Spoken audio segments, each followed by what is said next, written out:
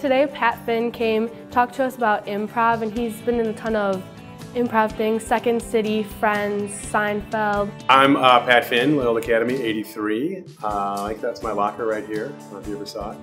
Always clean. It was just a really cool experience to see what he has done in Hollywood and to take away from it and learn. I was doing a charity event here in Chicago in a couple of shows and had a little window talk to the kids about improv and kind of how I started out. And I think just being here at Loyola and some of the things that I learned, and one of them was definitely giving back to the community and being somebody for others. I really gained a sense of passion. You can feel he is so passionate about this subject that he came here to talk to us about it. From this experience, especially he gave me even some improv tips because we did those games with him and stuff. So that was really fun.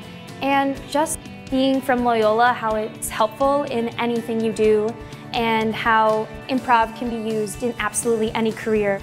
Doing theater or film or improv, you're ahead of the game. You're ahead of where I was. And if nothing else, and then you become a nurse, you can be the greatest nurse, more so than somebody else, because you took these kind of classes. You know how to relate to people. You know how to talk to people differently and think a little bit differently. Him coming in today, it was pretty cool because we learned some do's and do nots, and just saying that, you're gonna have a fork in the road. You have to pick whether if you wanna, choose your dream or not. My thing was I never wanted to be 50 years old sitting on a couch looking at a TV show saying, I could have done that. You know what I mean? And I think that's a lot of it, the drive of doing something. Work hard and do what makes you happy.